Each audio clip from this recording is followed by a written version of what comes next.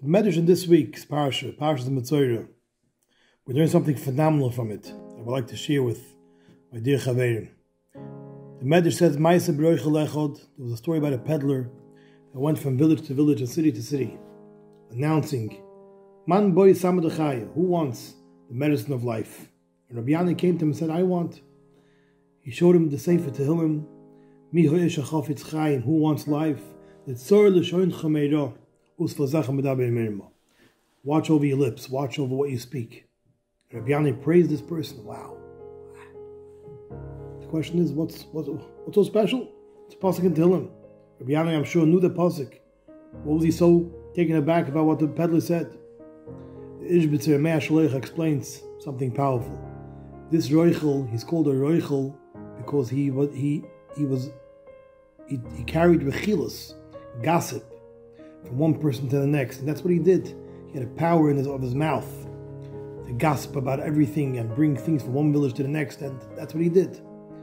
And he learned from his failures, from his mistakes, and he transformed the power of his mouth to use it for good, to persuade people, to take the samachayim, the Torah l'shoim chameiros, v'sachem medabei mirma, watch over what you speak. And that's what he used his koyach hadibur for, the power of his mouth, the power of his speech, to persuade people to good. There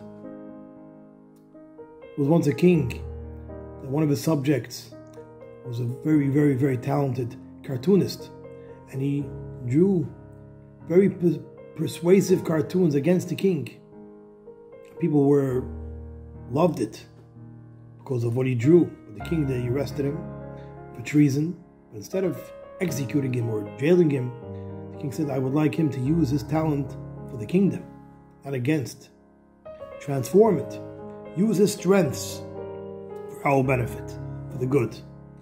A Yid has to learn from this roichel. That's what Rabbi Yana praised him. Take the strengths that you have, and many times we find we're drawn with our strengths towards areas that are not toif, that aren't so good. Take those strengths, take those unique characteristics and unique special abilities and powers that we have. Transform them for good. Use it for avodas Hashem. Use it to help another Yid. Use it to do good on this world. Because every person has koiches. But many times those koiches, they draw us and pull us towards places which aren't so good necessarily. Take those koiches and serve HaKadosh Baruch Hu with them. And then those koiches become avodas Hashem and they become dvarim shebekdusha. It's something that we learn from this Medrash, this week's parasha. A great Shabbos to all of you.